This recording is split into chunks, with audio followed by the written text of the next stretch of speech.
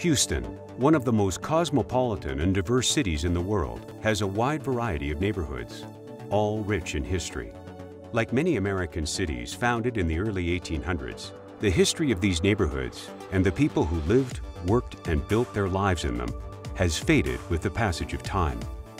One such historic neighborhood is located on Houston's near west side, once isolated rural flatland. This area has been transformed into one of the busiest shopping destinations in America, with a workforce larger than that of many major cities. Also located here is one of the city's greatest natural resources, Memorial Park.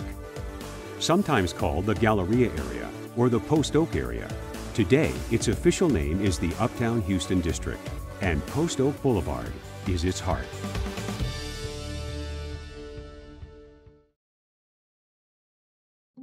Post Oak Boulevard, once a two-lane country road, is now a busy tree-lined avenue with a compelling mix of high-rise buildings, luxury hotels, and high-end stores. Many Houstonians think of Uptown Houston as a second downtown and a magnet for millions of international visitors who shop at the Galleria. There's a lot of excitement in the area, there's a lot of opportunity and growth in the area, and there's a tremendous history. In reality, Native Americans occupied areas along the rivers and bayous for thousands of years. When the first Anglo settlers came to Texas in 1820, it became a region of farms, ranches, and real estate land flips.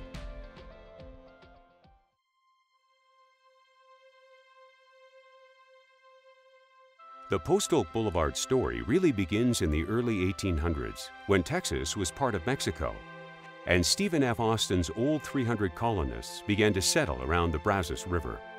One of the main travel routes heading out west, the San Felipe Trail, was probably the first major road crossing Texas, and it went right through what is now Uptown Houston.